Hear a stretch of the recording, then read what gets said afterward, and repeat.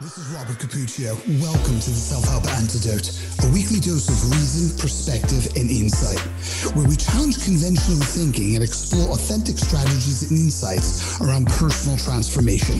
Our commitment to you is to bring you some of the world's leading experts in the domains of fitness, wellness, coaching, and behavior change, separating fact from fallacy. Hello, Tiffany. Hi, Bobby.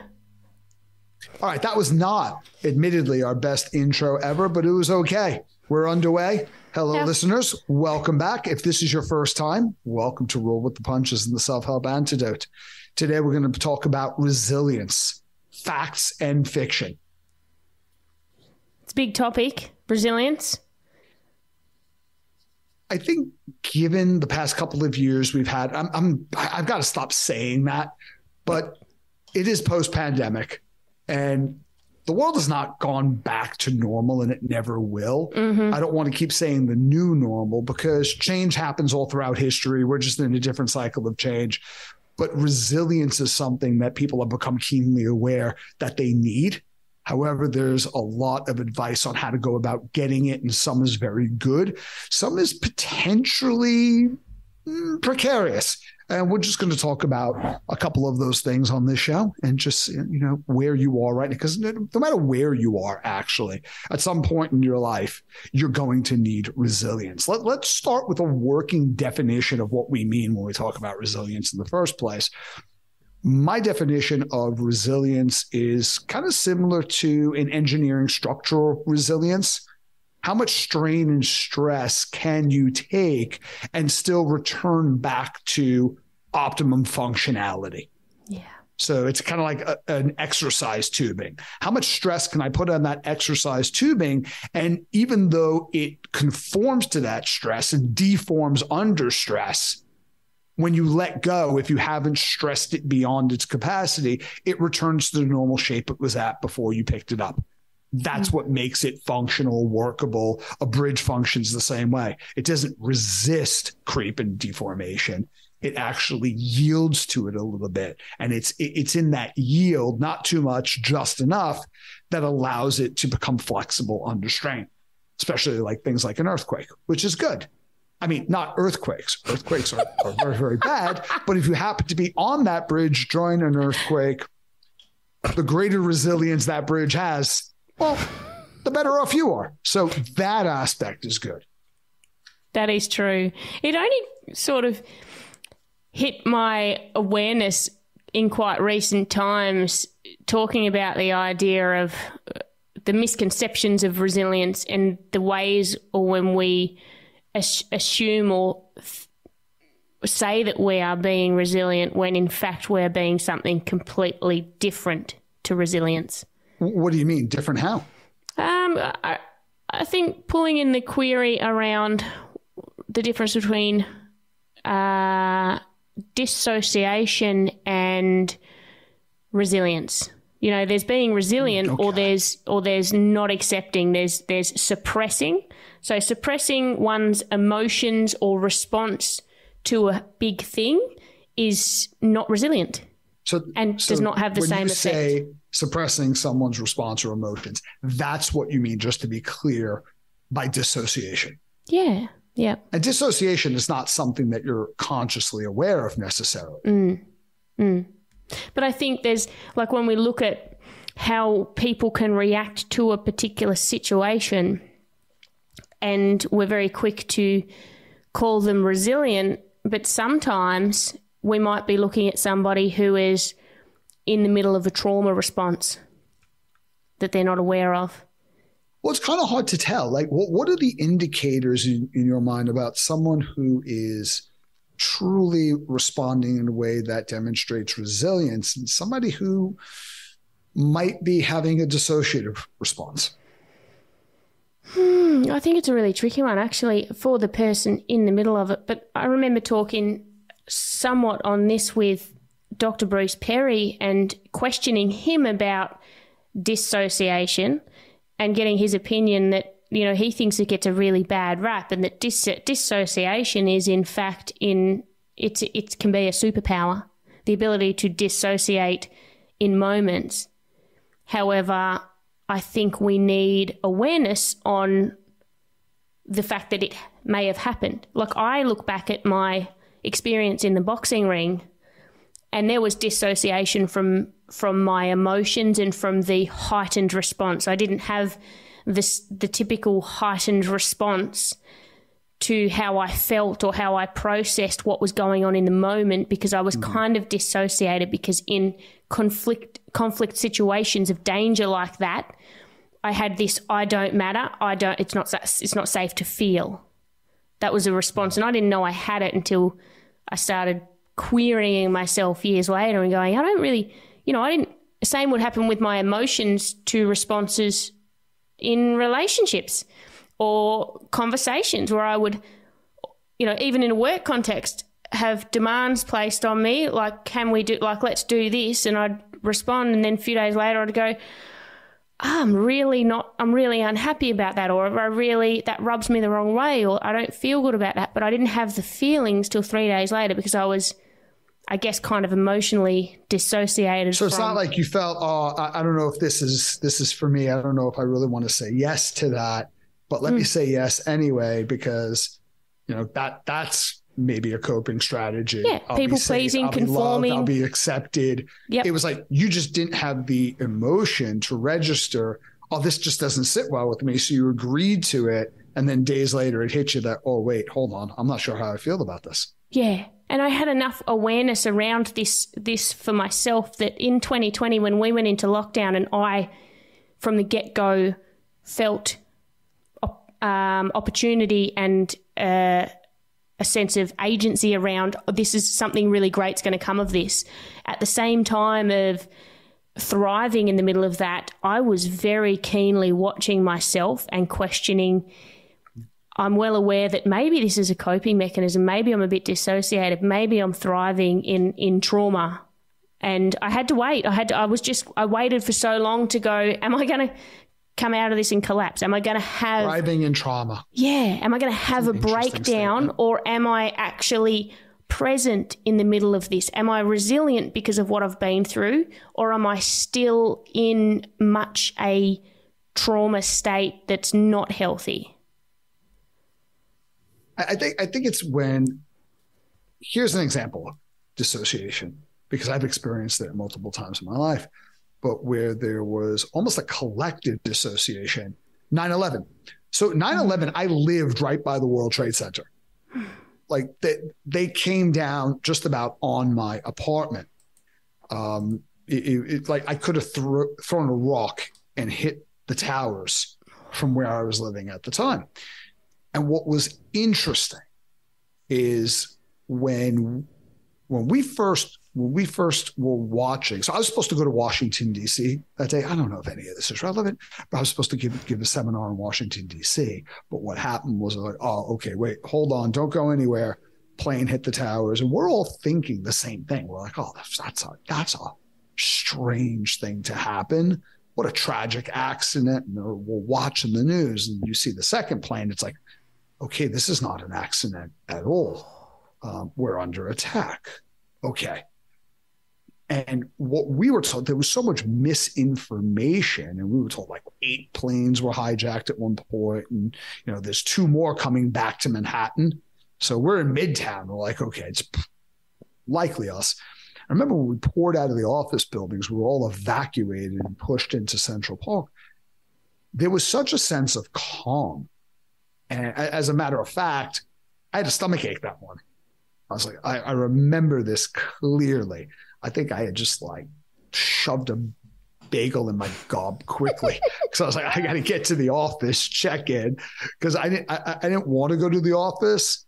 I wanted to go straight to Washington, D.C., but like last minute changes, we have to change tons of stuff for absolutely no reason at all. And so I went to the office like, oh man, I ate that too quick. I'm really sick, really sick. When we got to Central Park, I wasn't sick at all. I felt fine. And there was an overwhelming sense of calm from everybody. Like we were kind of like curious. We were on alert, but not nearly the level of panic you would have thought. And the people I was with, I just remember, like, this is kind of weird how absolutely calm we were. And we were just talking about everyday stuff. We were just talking about work. We were talking about business. We were talking about, like, I don't know what modifications we were going to make to our next foundations course, which is kind of interesting to think about that. I mean, of course, later in the day when I went back home, because my girlfriend at the time was at my apartment, so I had to go, things got far more intense. But I just remember that particular time. It was like, oh, okay, that's interesting.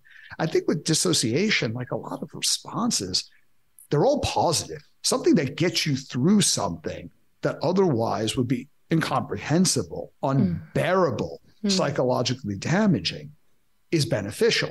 It's when we chronically hold on to it where it creates maladaptive responses in our life, or when it becomes an identity, a certain reaction. That's where we kind of have to be concerned. And there's this thing, and it's a popular saying in our society related to resilience, and that is, well, the key to resilience is to go through a lot of traumatic shit. And I just want to say that I was in a group last night, a group discussion on Zoom. Turned out to be better than I thought it was going to be. It was a really good discussion.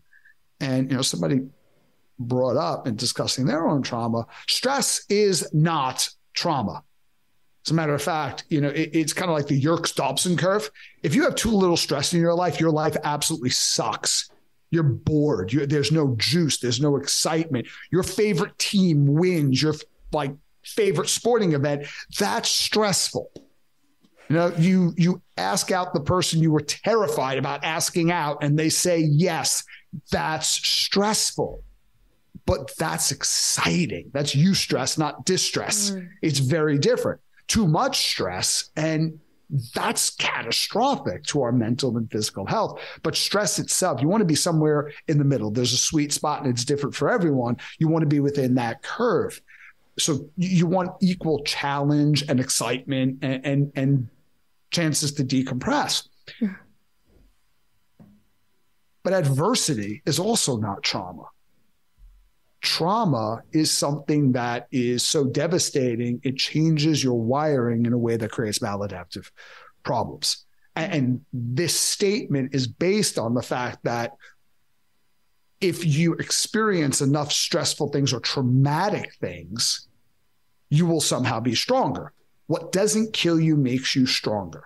I think when it comes to stress, that's true. If you're constantly putting yourself in the face of challenge and stressful situations, you become more habituated to it. But I read a couple of books last week. I read Emergent Strategy by Adrian Mary, I hope that's how you pronounce that, Brown. And I read Tribe, again, by Sebastian Junger. And without getting into it, so he was talking about that, and he cited there's an analysis from the Institute of Medicine and the National Research Council, both of these organizations, and they were looking at what are some of the most significant contributing factors to whether or not a soldier will develop PTSD as a result of their experience in combat. And one of the most significant factors was, did that soldier experience early childhood, not necessarily adversity, but trauma? Were they a victim of child abuse?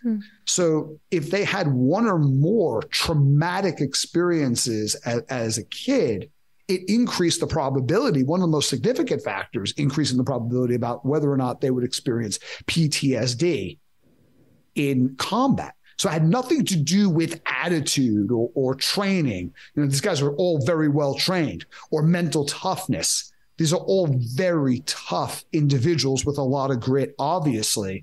It had to do with what their brain had been exposed to earlier. So trauma is not an inoculation for future trauma. It, in a lot of ways, acts as a predisposition. Yeah. And then there's also that, like, the idea that we don't all remember, like, so some of us can have childhood trauma and no memory of it. Like that's really interesting.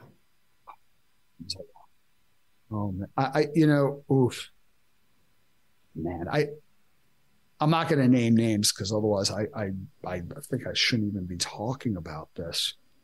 But just keeping names strictly out of it, speaking cryptically, I know someone who, this is a tragic story, whose daughter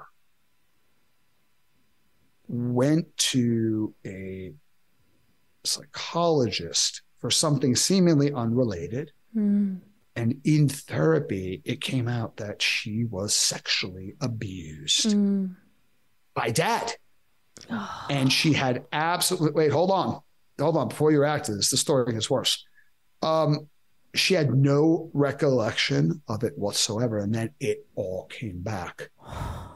And the family, their response was swift and brutal. Like, we don't ever want to see you again.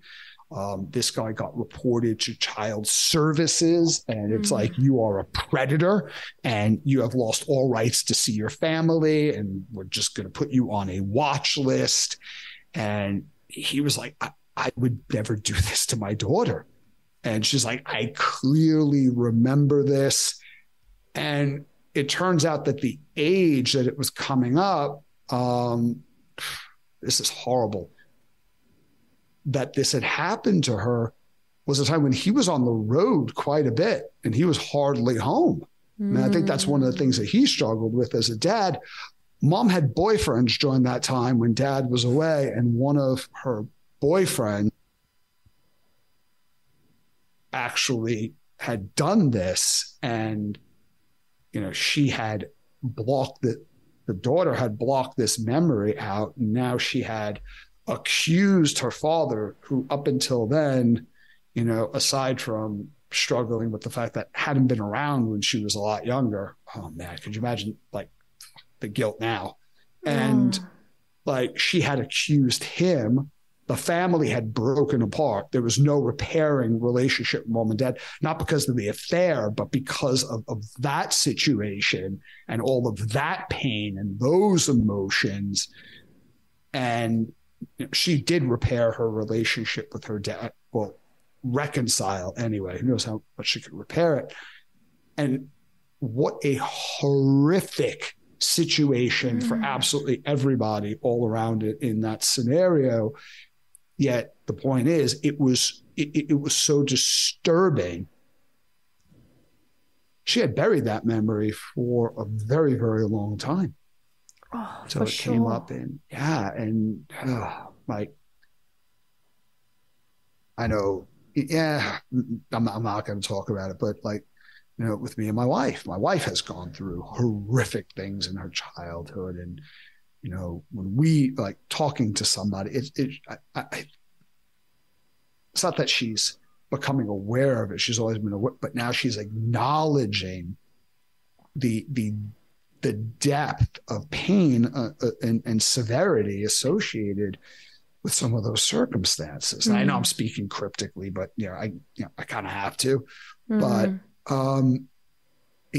when something's painful enough, even my own life, it's like I know Craig Harper, my wife, has been like, you should write a book about your life, and it's like, well, there's so much about my life I don't remember. The way I remember things is when somebody will bring up something. I'll go, oh, this happened. But I couldn't tell you what happened in my childhood unless something triggers that memory. Yeah. Yeah. Like on a more positive note, me and my wife, we were out in, where were we? I think it was Newport, Rhode Island. What a beautiful town that is. People were amazing. It was pissing down rain, just nonstop rain, but we were having the best time. And we met these people, and we wound up just hanging out at a bar, and they started talking about football, soccer in the US. And she instantly had a memory of being really hungry and having no shoes, but there was a football. And when there was a football, everybody forgot that they were hungry. and she like started crying, and it was just this beautiful memory, like kind of like a bittersweet memory. And it's those things that trigger you. But yeah, very often you suppress those memories. And Dr. Bill, on previous episodes when we've talked about this childhood stuff, and this was really interesting, is because he's not the only one that's said it, that not enough of the right stuff is actually more detrimental than too much of the wrong stuff. And not enough of the right stuff doesn't appear to be in our own minds trauma. So yeah, I look at, so, for me, realizing that at a certain age, I started to be exposed to sexual assault. And when I started to look at that as an adult and go, oh, all right, I probably should, that popped into my mind. I went, oh, yeah, that happened. And I kind of had suppressed it. Like I knew, but I'd worked so hard to suppress it that it kind of didn't exist. And then I pulled it out and went, should work through this. It was the idea of going, there was, I had this idea that I had a great childhood, and I did, and I've got a great family and everything. But realizing that the circumstances of my parents moving into a shop when I was 3, and how as a 3-year-old I processed the availability of people around me, was actually where a lot of my today things come from, not from the abuse that I was exposed to. So the abuse was one thing that obviously layered a whole bunch of stuff on top, and it, definitely comes with its own set of challenges.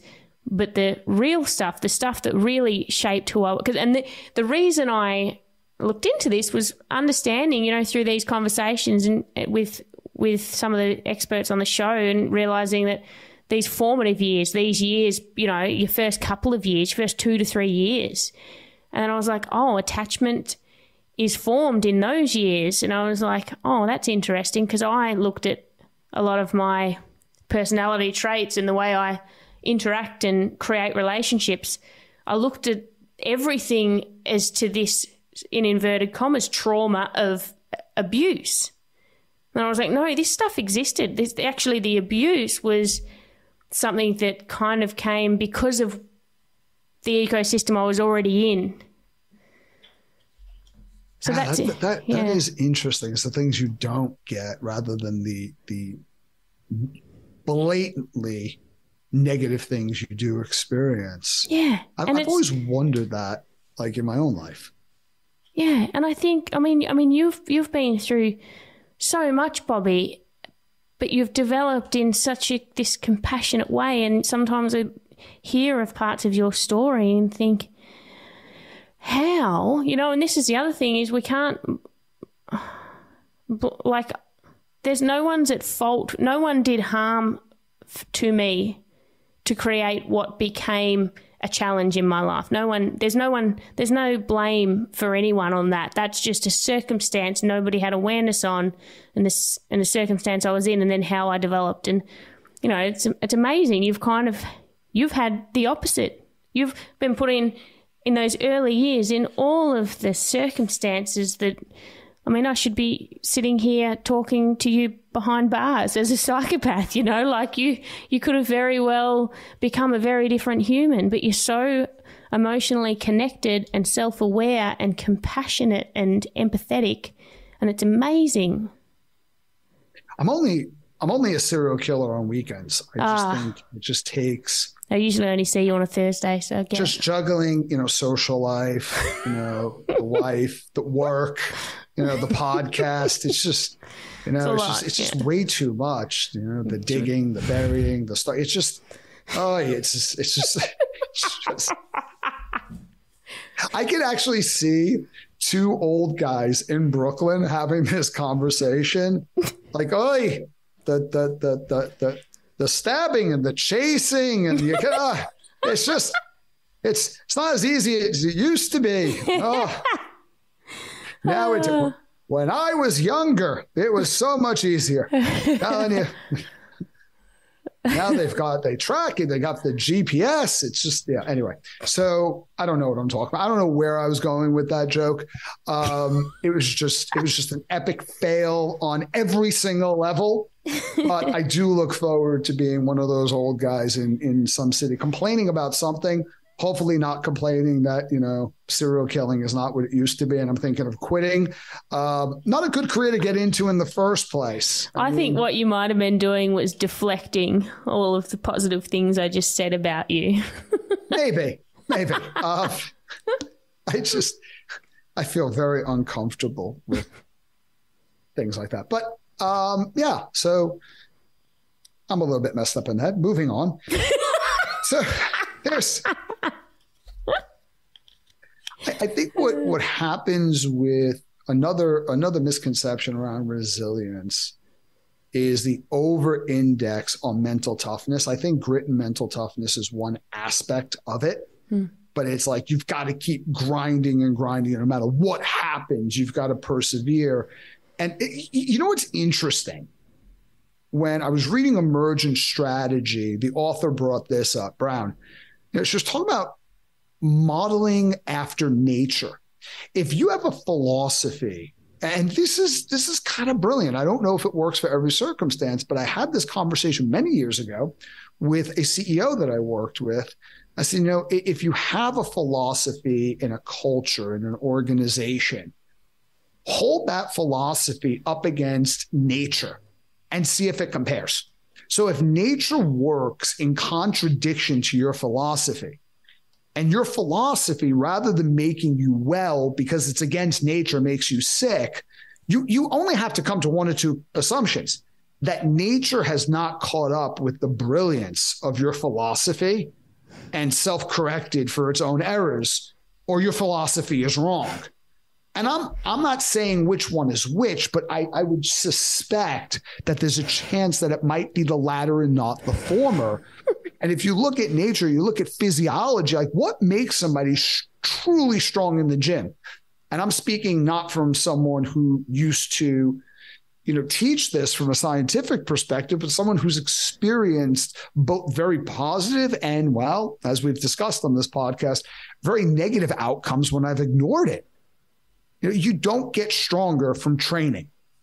I remember we had a company I worked with, we had someone on, and they are a world-renowned leader in neurophysiology, functional anatomy. They are brilliant.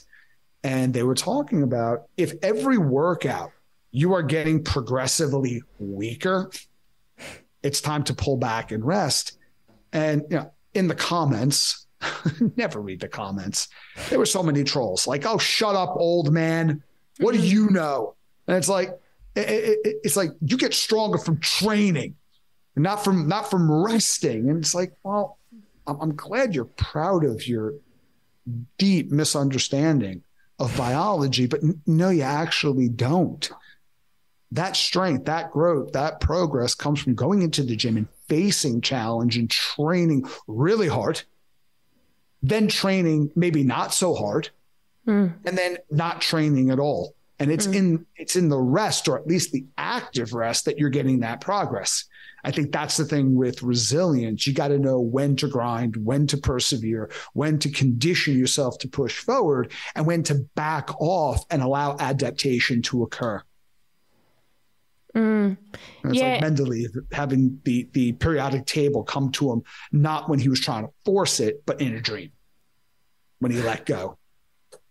Yeah, it's the variables. It's the, your body adapting, but also the moments when you need your mind to push through what your body can. So there's these moments where you have to go beyond the body to prove to your mind what its capacity is. Yeah, because definitely. The body can always do more than we ask of it, but we can't do that consistently. But also, if we don't ever do it, then our mind stops us from reaching discomfort ever. And that's the key. What is the dose-specific response? Yeah. I use my wife as an example. I will see her grind 15 hours a day, not moving, banging out script, like just working on as a producer, as a director, as a writer, and just like, oh, she's like, I'm not getting anything accomplished. It's like, you're producing a film, you directed another one, you just finished a musical. It's like, I think you're getting a few things accomplished, but when she's stuck, the more she grinds through it, the deeper she gets stuck. And it's when it's like, she's like, fuck it, I'm going to a movie. I'm going to go take a class today. I'm going to go work out for an hour and a half.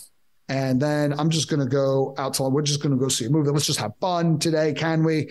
And it's like a day of that. Or maybe two. And when she comes back, she's got all these ideas. Yeah. And she just lets go. So, but if you're not in those moments where you're sitting down, it's like nothing's coming and you're pushing through. Well, rest on top of rest isn't going to do that for you, but it's knowing when to engage in with strategy and allowing time for both. What's your take on, I think of people who have had really hard experiences and can find themselves really stuck in the effects of that. So stuck in PTSD and really anchored by it. What do you think?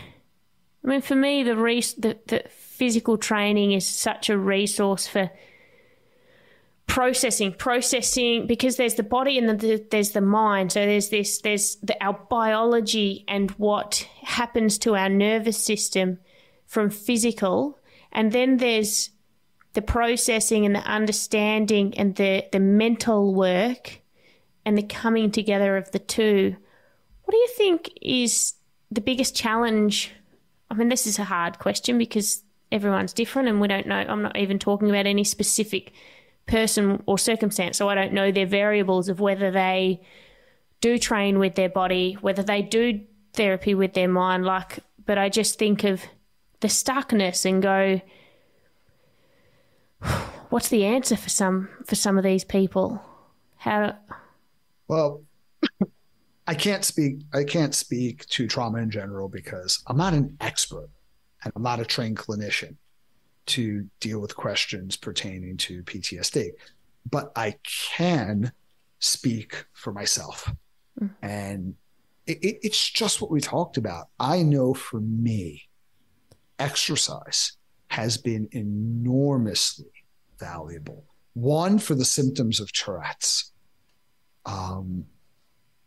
Exercise was one of the things that even back in the 80s, my doctors identified as a coping strategy to alter my biochemistry in a way that would mitigate some of the symptoms that I was struggling with, not only struggling in just doing normal everyday activities, but struggling with the response I got when I engaged in these things. Like, I would have my 5th grade teacher mock my tics in front of the class because she had it with me. What? So she would contort her head and blink her eyes when she spoke to me, when she was angry, because I kept these inappropriate and rude outbursts in class. And she did not like that. It was highly disruptive, but I didn't even know I was making these outbursts until a second after I made it. So, that was her response. The kids were much worse. So I was willing to try anything.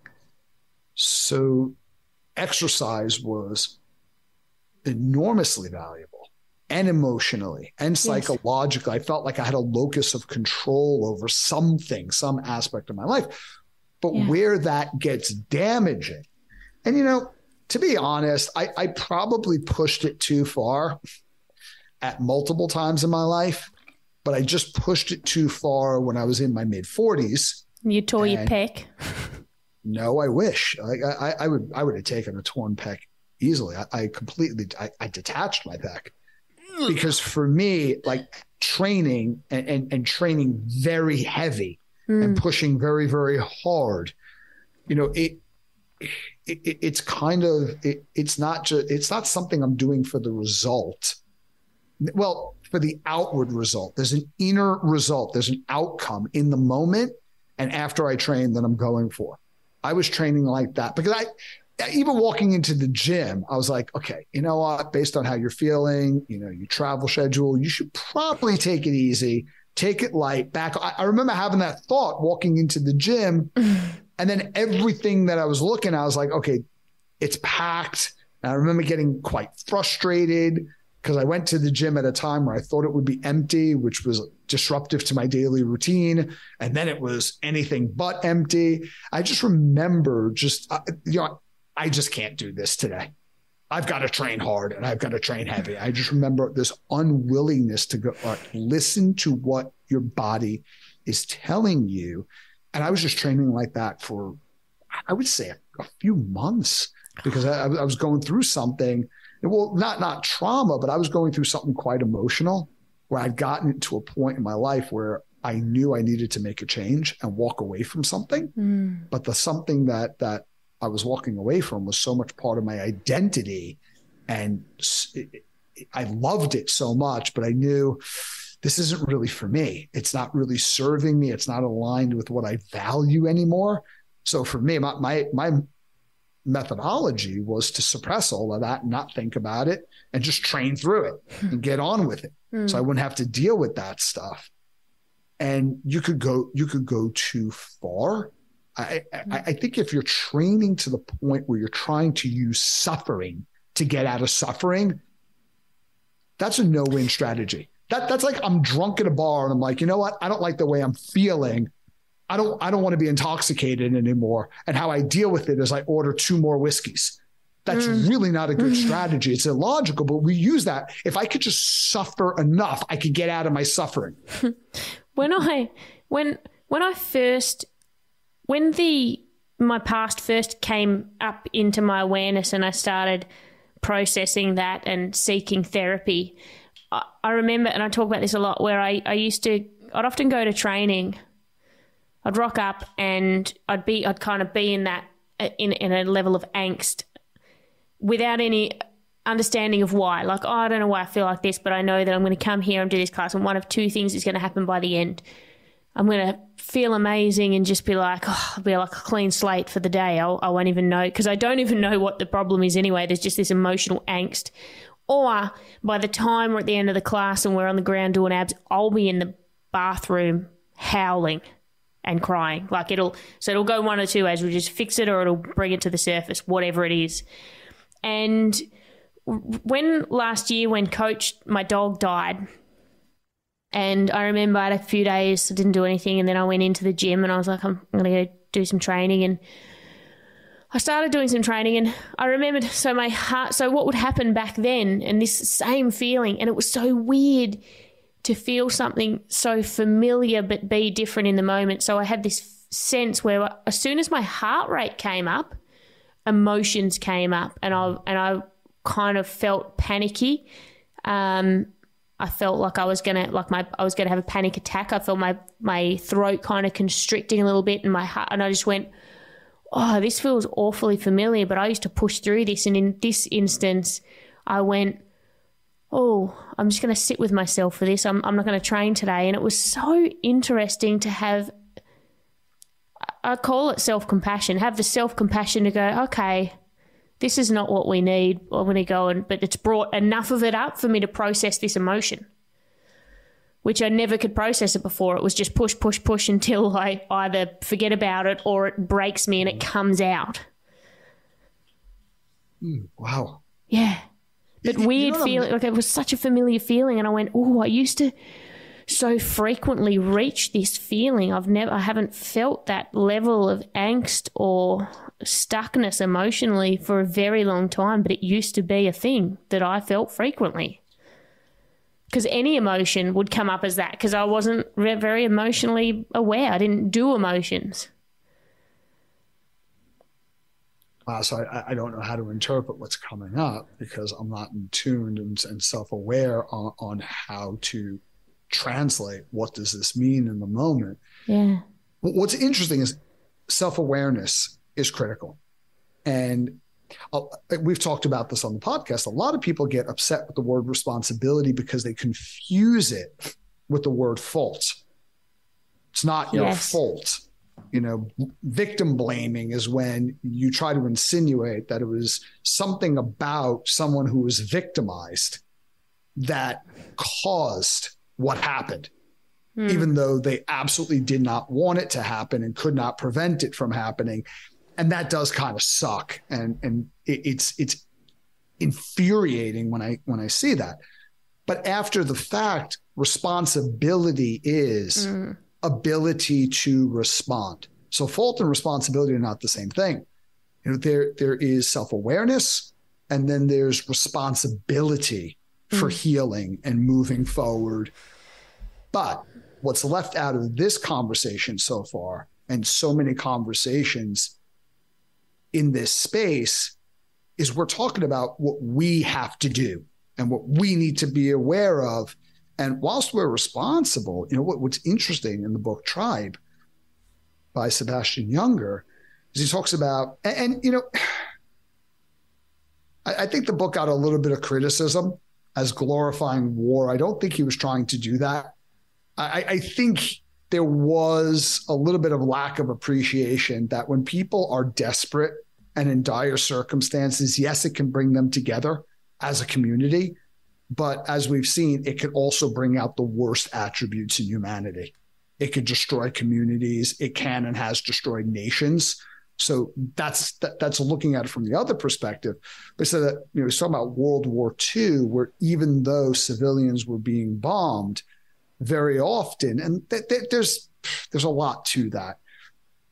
There was intense fear, concern, but there wasn't so much of what we look at as people in mental health crises, because as a function of survival, people had to come together, work together. And those communities became extremely close-knit. And he was like, when in tribes, a lot of tribes around the world, when you would go out to war and you would return, it's not like people would hate you and you would have your benefits cut by your government and you'd be out there to deal with this stuff on your own. You were welcomed back into the community, and there were rituals to reacclimate you back into society. And it's that community. So there's an element of self-reliance, but that can go way too far with resilience. It's about being around people and feeling that you are belonging to a society, you belong to a community, that you're working to serve and sacrifice for that community. So you're a valuable component of a tribe that you yourself value, if that makes any sense. Because, I think, again, it goes back to what's the right dose. I heard Paul Taylor say this on his podcast, where self-care unchecked can lead to self-indulgence. Yeah. And I think that's completely, that doesn't mean you need to eat right. You need to rest. You need to, sleep, training, exercise.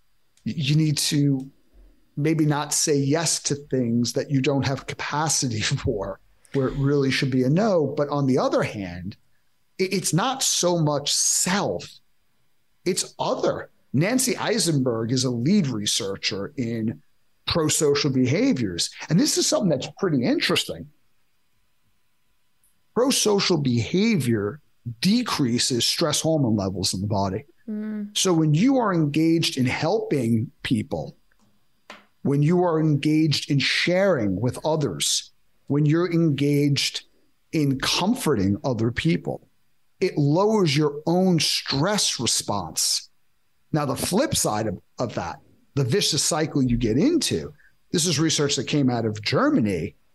When you have chronically elevated stress hormone levels, particularly the one they looked at was cortisol,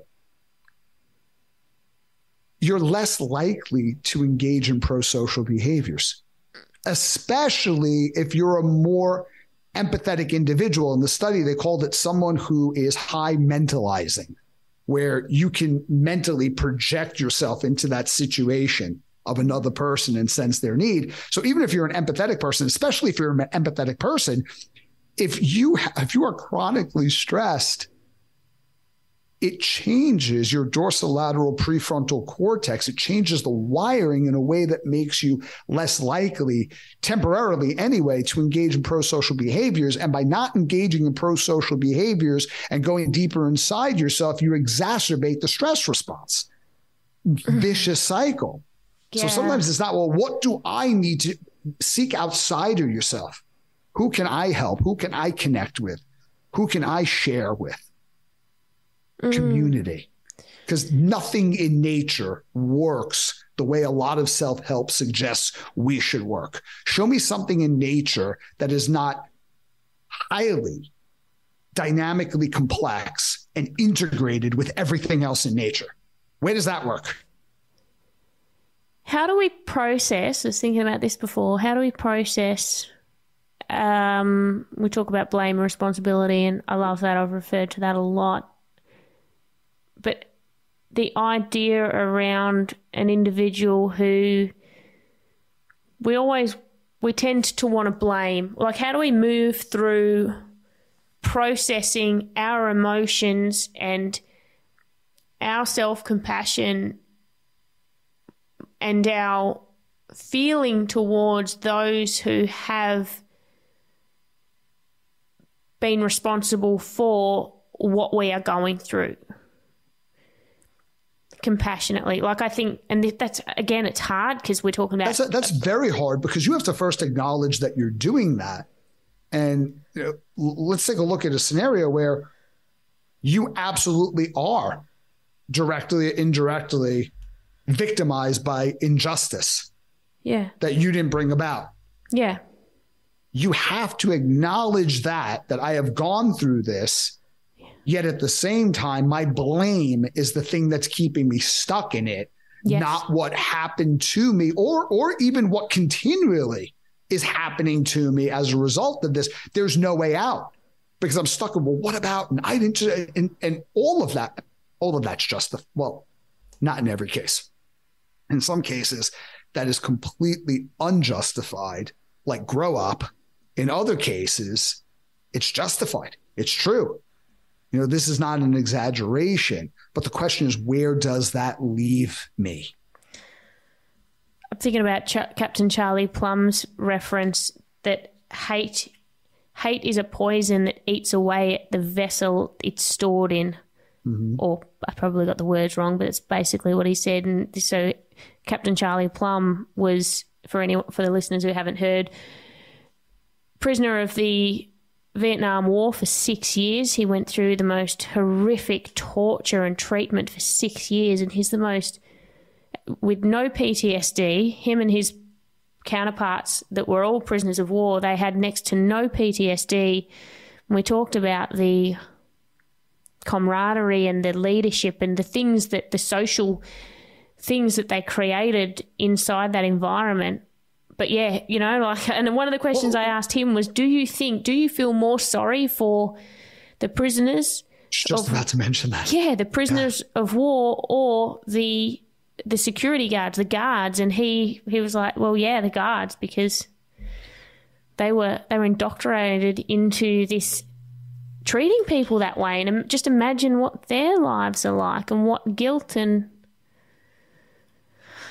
I don't know, yeah, those were human beings, and he was able to, there's a lot of things. Wow. He was able to look at the reality of his situation, yet at the same time empathize with the state of his captors. Charlie Plum is probably one of the most impressive people I've ever met. I've ever had the privilege of meeting. And at the same time, it was that connection to community. And he cites that because he was very clear in our conversation that no matter the level of mental toughness, no matter the attitude, you would know when someone was about to die when they would transfer them to a part of the camp where they can no longer be in contact covertly with everybody else, to show you the power of community, because each of these guys were extremely mentally tough. Yeah. Each of them were well-trained. They were highly resilient individuals, but it's like when you're looking at something, what is the one differentiating factor that he cited? And it was separation. It truly is that community. That's it. And then you just go like, we look at all the things we turn to try and, in inverted commas, fix our mental illness, fix our trauma, fix our stuff.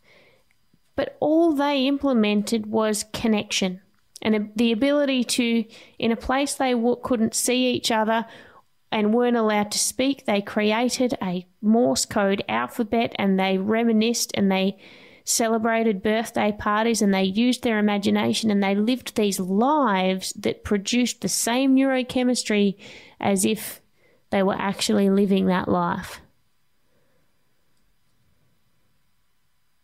I think that's one of the things that has made this pandemic quite different, because people have lived through wartime situations, which is arguably a lot worse than having to stay home and having Netflix. but the differentiating factor there, you know, I don't want to take this out of context, is people were completely divorced from, of course, we had Zoom and we had our virtual communities. I don't think it's the same, but it's where like there were loved ones that people didn't see for years. Yeah. There were people that didn't see people for months in a real meaningful way. And I think how fast people devolved in the pandemic, because some people would say, well, people just, not as strong as they were a half a century ago or where I grew up. And maybe that is the case. Maybe. Or maybe it's that interpersonal connection is so critical to who we are, to not only the mechanism by which for the past 200,000 years we were able to survive, but whenever we thrive, it has been together. And that is being removed from our society. And we have seen the devastating after effects of what happens when we do not have that interconnectivity. And I think for all the self-help information, that is very good. And even though my podcast is a self-help antidote, I do think there are elements of self-help that are enormously valuable, but then there are also enormously destructive elements, which would suggest that it is absolute self-reliance and it is the focus, the obsession with me at the expense of we that's a way forward. And a way forward to what? Because it doesn't seem very rewarding in the journey, and it doesn't feel like the path toward an obsession with me is going to bring me to a destination that's any more rewarding. As a matter of fact, if you think back in your life, what was the best time in your life? You hear this. It was like, oh, we got houses. We're really rich now. But, oh, man, when we were together and we had that one bedroom apartment, and we couldn't afford furniture. And it was sitting at that old kitchen table that Nana gave us. And we would just sit there, eating Chinese food and just talking all night, with a cheap bottle of wine. That was amazing. We were the happiest then. It's like, regardless of what that is for you, I mean, all right, for me, it might be poor eating Chinese food, drinking cheap wine. For somebody else, it might be a different time. But if you think back when you were the happiest, it wasn't when you were in isolation. It's when you were sharing things with other people. It's so true. So true. When were you the happiest? Do you know a weird memory that just popped in my head then was, and I loved this time when, God, how many years ago was it? It was like well over a decade ago. I got a job working on the Spirit of Tasmania, the ship that travels from Melbourne to Tassie. Because at the time I was living in Tassie. No, I wasn't. I was living in Melbourne. But I thought I'd be able to go home all the time. It would be an awesome, see my family. Anyway, in order to work on the ship, you had to do the Seafarers course, which was I think it was a 3-week course or something down on campus in Launceston in Tassie. And so all of the new recruits were down at this. So Probably it was like being back at school. We're living on campus. We did a 3-day firefighters course. It was amazing. We did we did this simulated helicopter rescue inside this. It was amazing. It was like a big storm and it was dark and we had to dive off 10-meter platforms in immersion suits. And I remember it so vividly. And it's because there were just this handful of people, and I didn't even know them at the time, but it was just because it was based around this common interest and we were all doing something together and then hanging out together and debriefing at the end of each day on all of this stuff that for some people was terrifying. People were having panic attacks putting the breathing apparatus on for the firefighting course because you had to get in small spaces and put this apparatus on, and anyone who's claustrophobic, and if they didn't do it, they didn't get the job. So it was like your job depends on this. So cool. Like I remember that, and I hated working on that ship. A very happy time. I lasted like a matter of weeks working there. I'd picked out everybody in the course. I was like, that person's not going to last, and that person's not going to last, and that person's not going to last. And Bobby, I reckon I was the second person to quit my job. You never know. Like in boot camp, if you don't dare play that game because I ate my words. I was like, look at you hypocritical bitch. You're looking at people like, oh, this person, I don't know. And then, they wind up thriving. And it's like the person you're like, oh, well, this dude's a beast. Oh, well, not so much maybe. I remember the last shift I was going to go on, I decided I wasn't going to keep working there, but I was going to go on this last sailing to go and visit my mum. I was like, I'll hang out with mum for the last day and that's it. And my boyfriend drove me to the ship and he pulled up in the morning and I was looking at it and I was like in a state and I was just staring at it for about 5 minutes. And then I didn't even look.